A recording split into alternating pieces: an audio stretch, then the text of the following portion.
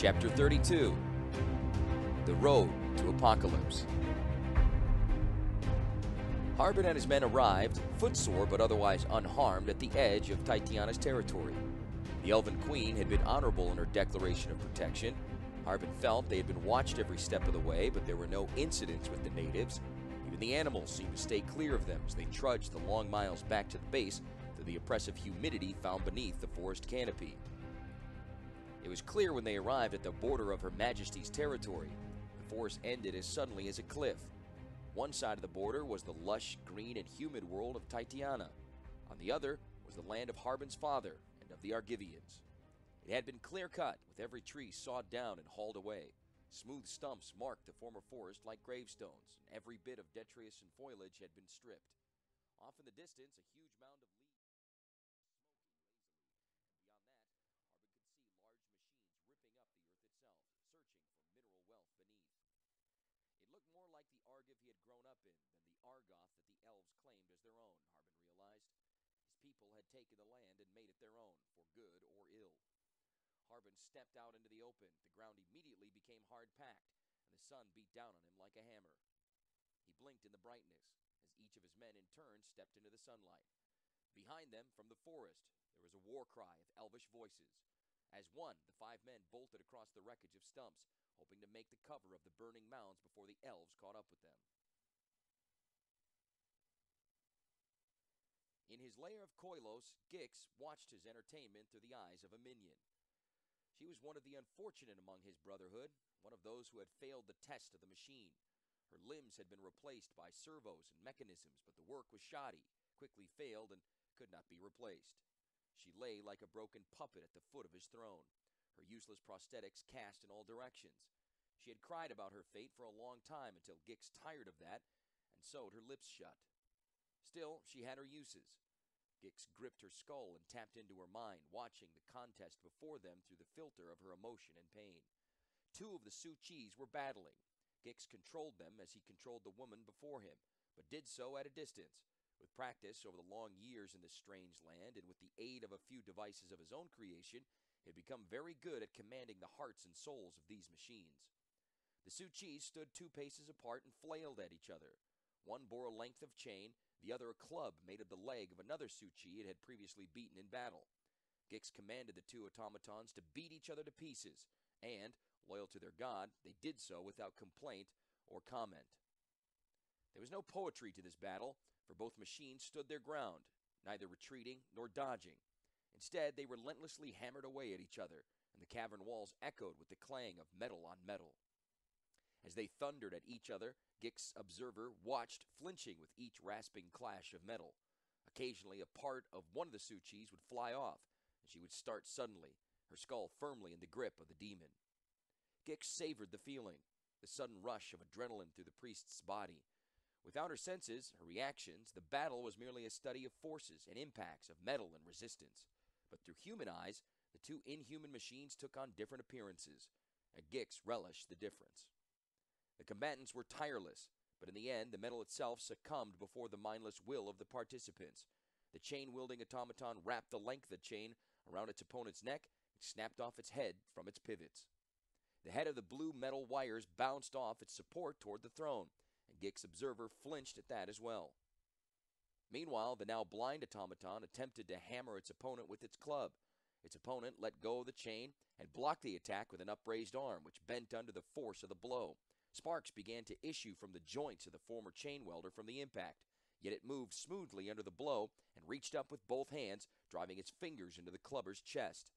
The former chain wielder pulled its hands apart and ripped its opponent's chest open. There was a shower of sparks as the leg wielder collapsed in on itself, lacking anything at its center to hold it together. Again, the observer flinched and tried to turn away, but Gix held her head tightly and commanded her to keep her eyes open, to drink in the eye-searing sparks of the device's destruction. In an instant, it was over. The chain wielder towered over the broken pile of scrap metal that had been its opponent. Gix felt the fear and revulsion in his observer and drank it in like a fine wine. He let go of her, withdrawing the talons back into himself as she collapsed into a twitching pile at the foot of the throne. Gix rose and strode to the victorious automaton. Sparks rained from its joints, and the battering it had received had caved in part of its skull. Gix held out a finger and pushed against the victor's chest. The Su-Chi, unbalanced, tilted backward, and smashed against the hard-stone floor of the cavern. Its arms and legs separated under the blow, and its chest heaved in one last shower of sparks. Then it was quiet. "Unworthy," he said as an epitaph. Gix looked at the two fallen devices, so very much like the brothers they were, mindless, easily manipulated, and relentless in their assault. And in the end, the victor would be vulnerable to Gix. "Soon," said the demon through lipless teeth. "Very soon." Queen Tatiana was dying, thought Gwenna. The queen was dying, and the land was dying with her. A continual haze pervaded the surviving forest now as more and more of the land fell to assaults of the brothers. From one side, Urza advanced, from the other, Mishra, and they left nothing in their wake. With each glade that fell, with each knot of trees that was lumbered and consumed by their machines, with each mountain that was strip-mined, the land grew weaker. With the land, the queen grew weaker, and with the queen, the people. Gwenna could feel it, and so could the others. Their tie to the land, the soft and reassuring touch that they felt in the core of their being, was gone. There was only emptiness, emptiness and the smoke of the burning pyres. Tatiana had retreated to the most hidden part of her kingdom to plan the last assault, Gwenna had been told, but she had not seen the queen before her retreat and knew that Tatiana would not emerge from her sanctuary again. Her majesty was hardened, haggard, and exhausted, for each blow against the land was a blow against her. Gwenna knew that Tatiana was lost to them, and with that, the wisdom of Gaia herself and the goddess's protection. Gwenna would not stand aside and wait for news to come of Tatiana's surrender, nor for a final battle after their forces were so weakened they'd be ineffective. They could stand against one of the invaders, but not both at once. She spoke with others among the elves and decided they must make their own assault. Then the red-haired woman appeared in the group of plotters and gave them the opportunity to strike back. Now she and a legion of comrades had gathered on the denuded shores of Argoth, an area where the despoiling armies had passed but not remained. They waited on the shores for one set of enemies in order to strike out against the others. The others rounded the headlands in their strange ships of metal and wood, their internal engines shooting sparks into the night sky. Some of the elves muttered among themselves, and Gwenna heard the word abominations. But she would ride in the belly of these abominations if it meant she could fight the invaders on their home ground. The larger ships remained in the deep waters of the bay, while smaller craft came and beached on the shores. The red-haired woman with the ornate staff led the way, followed by a group of warriors swathed in cloth. These later warriors were led by an old human with a narrow face. The red-haired woman bowed curtly and said in Gwenna's tongue, "Are you prepared for the voyage?" Gwenna looked at her people. There was nervousness among them, but also anger. Anger at having their homes destroyed and their lands ripped asunder by the invaders. She nodded. "Then you best board, and board quickly. As long as you're on shore, you're vulnerable," said the red-haired woman. "Fortunately, the storms offshore have abated, so it should be safe sailing." The storms were abating because Tatiana was dying, thought Gwenna, but she said nothing. Instead, she merely nodded and gave the signal to her forces. They hefted their weapons and began climbing into the boats. Gwenna paused for a moment and listened as the red-haired woman and the old man made their goodbyes. Gwenna did not understand what they were saying, and wondered for a moment if the two had been lovers and were now parting, possibly forever. The thought appealed to Gwenna as she climbed over the gunwales of the boat and took her first steps away from Argoth and into the heart of enemy land. "This is risky," said Hajar, as the elves in their armor and shellacked wood clambered into the boats. "Everything's risky," said Ashnod, "but we need to strike at Urza's boat yards before we can resupply further. We don't have the manpower, but these forest children are mad enough at him to do the job for us." "You should come along," said Hajar. Ashnod shook her head. "Mishra will accept your departure, I think, but if I leave, he'll come after me." "He'll be angry," said the old Falaji. "He'll be delighted," said Ashnod, "when you succeed." "I'll bring the boats back," said Hajar. Ashnod shook her head again. "Why? So they may be used to bring supplies from Zegon? There's nothing left there. It's all been melted down and chopped down and converted and sent here. We're at the end of things, Hajar. It's now or never." Hajar was silent for a moment, then he said stiffly, "I have not missed your way of thinking. The Brotherhood of Gix is not nearly as comforting." Ashnod said, "I will tell Mishra when he finds out that this was my idea, but that you insisted on leading the raid so things would work out." Hajar chewed over the idea, then managed a small smile. "It has been an honor working with you. You think like a man," he said. Ashnod's fingers tightened around her staff, but she said, Thank you, Hajar. I accept that as a compliment you mean it to be. The boats were loaded, and Hajar was gone, rowing out to the larger craft. Ashnod watched the sparkling lights of the craft until they sailed again around the headland and were lost. Then she began a long walk back to camp, wondering if Mishra would even notice that Hajar and the ships were gone. "He's sending me home?" snarled Harbin, settling down in the camp chair across the tent from Tawnos. Tawnos looked up from his work but said nothing. "He says I'm needed more back in Penregon," continued the younger man. Tawnos tightened a nut on a large construct he was working on and said, "He's right." "Of course he's right," snapped Harbin. "He's always right. That's what being Lord Protector's all about, isn't it? Being right." Tawnos stood up and regarded his handiwork. "This looks about ready. What do you think?" Harbin looked at the object. It looked like a large crate, 7 feet in length and 3 in height and depth. It was unremarkable, save that it was made of metal and had a great heavy lid. "Looks like a coffin," said the younger man. Tawnos took a step back, looked at the construct, and smiled. "Yes, I suppose it does. All the better, I guess." "What does this one do?" said Harbin, putting his irritation with his father aside. "When I was Mishra's guest, they kept me in a cell, forgotten by the rest of the world," said Tawnos. As he spoke, he flexed his right hand as if to shake out an ancient pain.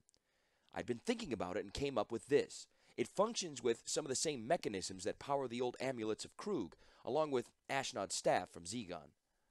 "Uh-huh," said Harbin. "And what does it do?" "It will keep a body within a stasis, effectively asleep for as long as the power stones operate within it or until the box is opened." Tawnos looked at Harbin. "You see, I've been thinking about what your father will do with his brother once he defeats him. I don't think he could bring himself to kill him, but neither could he suffer him to live. This," Tawnos patted the top of the lid, "is the third option." Harbin smiled, and it was a warm smile. "Uncle Tawnos, you're now inventing answers to questions no one has even posed yet. You assume you're going to defeat Mishra and take him alive if we do." "Of course we're going to win," said Tawnos. "We did not come this far to give up." "I wonder," said Harbin. Tawnos blinked at the younger man. "You have doubts?" Harbin shook his head. "Not I, but in talking with father." He shook his head again. "He seems, well, not despondent, but weary. Tired." "Resigned," said Tawnos. "His has been a long road, and it will finally end soon. I think he knows it. It will end, one way or the other." "And when it does end," said Harbin, "I want to be here, one way or the other." Tawnos shook his head. "The elves have gotten their hands on boats and are marauding their way up the coast. We need a good leader to rally the garrison units against him. You are that leader." Harbin said nothing. "You wanted an opportunity to lead," said Tawnos. "And the price of leadership is that you have to keep leading, even if you'd rather be somewhere else." Harbin slowly nodded. "You and father already talked about this, correct?" Tawnos shrugged. "He sought my advice regarding your well-being." Harbin looked up at the older, taller man and said, "Will you look after him? Father, I mean, after his well-being." "I always do," the Master Scholar replied. "No," said the younger man. "I mean this. When we parted, he said something that's bothered me. He said, 'Tell your mother to remember as I tried to be, not as I was.' He doesn't think he's going to live through this." Harbin looked at the ground, and Tawnos said, "I'll look after him. I've been doing it for years, in one way or the other." Harbin sighed. "I told him I was wrong, too." "Wrong about wanting to stay at his side?" asked Tawnos. Harbin shook his head. "A long time ago, he asked me what I thought about the Union's work, about magic. I told him I doubted it that even existed, but now, after seeing the elves and their queen and what they can do without any devices at all, I'm unsure. I feel responsible for convincing him that magic did not exist." "I don't think anyone ever convinced Urza of anything he did not believe himself," said Tawnos. "Just remember that there's always something you don't know that you can afford to learn." "Is that why you're still with father after all these years?" asked Harbin. "Probably," said Tawnos. "But I have learned much from a lot of people. I guess I assumed that I never knew it all to start with and was more willing to listen to others." Harbin smiled at Tawnos' words. The older man went out to the far side of the tent and rummaged around, finally pulling out a short wand. The device was about the length of Harbin's forearm and had a thick, bulbous tip like an orange. "Here," he said, "a going-away present." Harbin looked at the device. "What is it?" "Another machine I developed some time back. It masks the user from the sensory devices of the artifact creatures. This was a prototype. It doesn't seem to work on the larger beings, but it'll help if there are any of those transmigrants around." Harbin smiled. "Still trying to protect me, Uncle Tanos?" "No. You keep the wand. You'll probably need it more than I do. Where am I going?" "So you will be going?" said Tanos. Harbin held out his hands in mock surrender.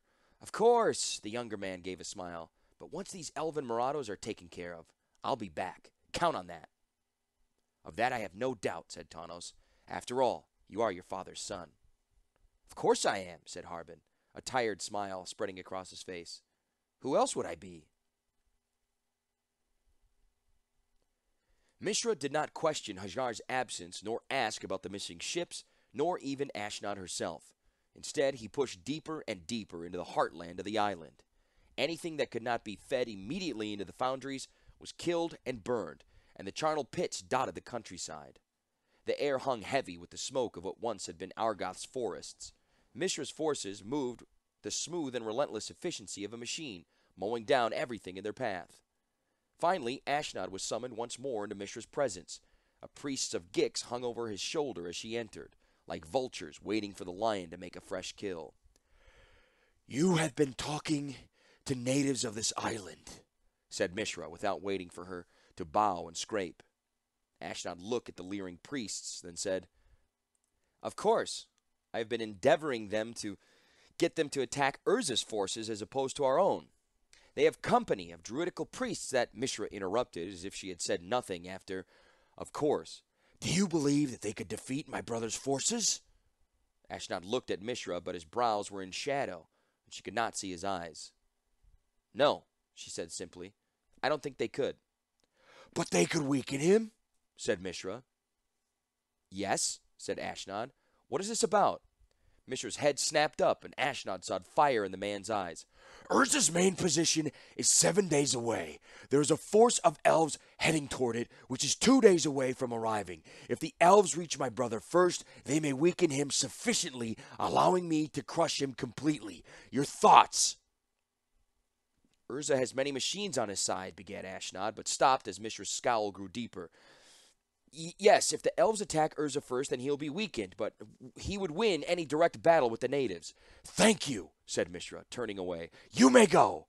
"My lord," said Ashnod, "if there's to be a battle, we need to draw up a plan of assault." "One has already been drawn up," said Mishra, and the priest gave another leering smile.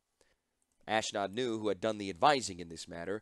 "We will gather our forces and move in behind the elves, ready to attack after they do. You may go." Ashnod looked at the priest, then bowed low to Mishra and left his headquarters, muttering as she did so. That evening there was a celebration among the Brotherhood of Gix. There was a bonfire in their camp and much chanting and singing. Ashnod considered trying to reach Mishra then, but decided against it. The Gixians had probably left at least one of their number behind to watch over the Artifice Kadir. The red-haired woman sat on her bunk, holding the old pack that still contained the Golgothian Silex. She was to have no role in the battle, it seemed, and no role in whatever would follow it. She thought for a moment and looked into the darkness, the only sound the cheers of priests of Gix. Ashnod would have a role, whether Mishra wanted it or not. She pulled some parchment from her pack and a stylus, and began composing a letter to an old friend. The elves never stood a chance, thought Tanos, sadly. All the valor and bravery and devotion in the world did not matter when you were armed with wooden armor and bone weapons, facing remorseless metal and unthinking stone. They came in waves, elves, sprites, centaurs, and tree folk. Some were riding great wildcats, and others were commanding herds of slugs that wrapped around the legs of an artifact and sucked its energy dry. The sky above rumbled and lanced down bolts of electrical fury, and the ground replied in the thunder of feet moving across the hard-backed surface of the ravaged earth. And towering above it all was a titanic figure, a living embodiment of the torn forests of Argoth. It was huge and roughly humanoid, but the mane of its hair was trees, and its body was made of the living wood, entwined in upon itself to form massive muscles. It bore a stone sword that seemed to be forged from the heart of the mountain itself. Tanos remembered what Harbin had said about the elven magics, and knew that the elves had somehow animated the power of the forest and bent it to their will. Urza's forces were quickly arrayed in defense. Avengers, sentinels, tetravi, and triskelions, insect-headed mechanical soldiers armed with weapons of new steel and statues crafted out of the primal clay. Word was sent down the line for reinforcements as the first wave struck the Argivian lines. The elves were slaughtered. For every mechanical device that fell, 30 elves perished. For every ornithopter that was brought down, that was 50 pixies. The tree folk screamed as they went up in flames, one after another, and still the elves came on. Tanos was at the center of the line and felt it begin to waver, then to give under the relentless assault. Tanos called for more support, but the auxiliary units were already committed to the flanks. If the center did not hold, then the army would collapse in on itself. The sky rumbled again, and the ground responded with a deeper cry, and Tanos knew the reinforcements had arrived. Urza had his own Titan, crafted in the mountains of Sardia before the dwarves betrayed them. It was a hulking giant of stone and metal that towered over everything in its path. A single stride was 100 feet, and crows and carrion birds had nested in on its head. Urza had brought it to Argoth on a great barge, and it acted as a lighthouse to guide the ships to safe harbor past the storms. Now it met the only other being on the island that was its equal. The tree monster bellowed a challenge, and while the Colossus was silent, it turned and bore down on its opponent. The two locked in combat that dwarfed the lesser beings around them. The center of both lines broke to give the Titans room to brawl, and those elves and devices that were too slow to get out of the way were smashed into the earth. The stone sword arced through the air and bit deeply into the Colossus's side. The great animate statue shuddered, and plates of metal cascaded from its joints like scales shed from a snake. The forest titan reared back for another assault, but the Colossus was too fast for it. It grabbed the attacker's arm, and it descended it smoothly and effortlessly twisted it from its socket. There was a sound of an entire jungle screaming as the forest beast's arm was ripped loose and sent spinning across the shallow valley. The forest titan was not to be denied, for as it had lost one arm, it swung heavily with the other, a massive hand made of wood and rock. This smashed against the side of the Colossus's head, and most of the giant's face became a cloud of dust. The Colossus did not need its head to think or react. It grappled the front of the forest titan with one hand. With the other, it reared back and slammed a fist into the creature's chest like a battering ram assaulting an enemy gate. The forest thing's body exploded in a rain of splinters that cut down troops within 100 yards of the brawl. Its legs thundered to the ground in two separate directions, and its head rolled backward and plummeted, screaming as it fell. That broke the elves' morale completely. Their assault fell apart with their gigantic leader, and they fled from the battle, dropping their weapons as they ran. Those machines that could pursue did so, cutting down the forest dwellers with neither remorse nor pity. Yet the forest titan had succeeded, for the Colossus could not recover from its attack. The force of the blow ripped the stone statue's own arm from its moorings, and it cascaded to the ground with the sound of an avalanche.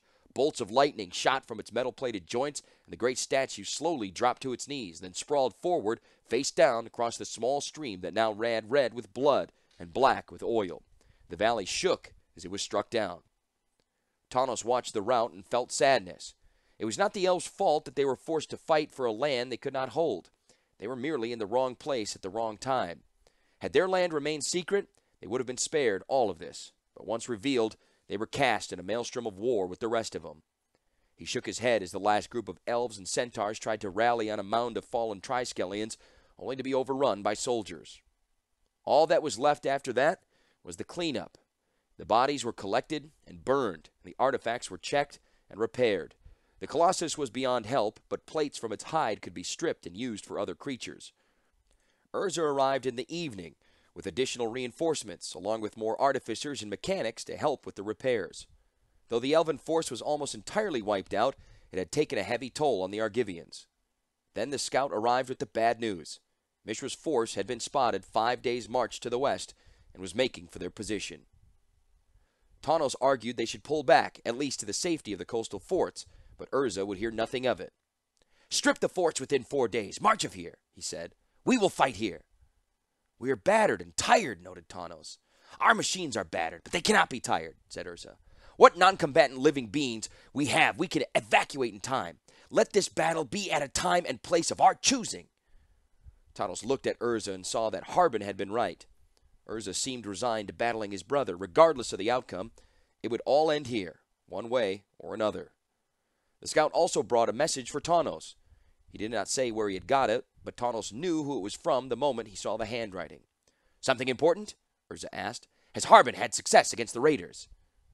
"Message from an old friend," Tawnos said, scowling. Urza was already poring over the maps of the surrounding terrain, and only nodded.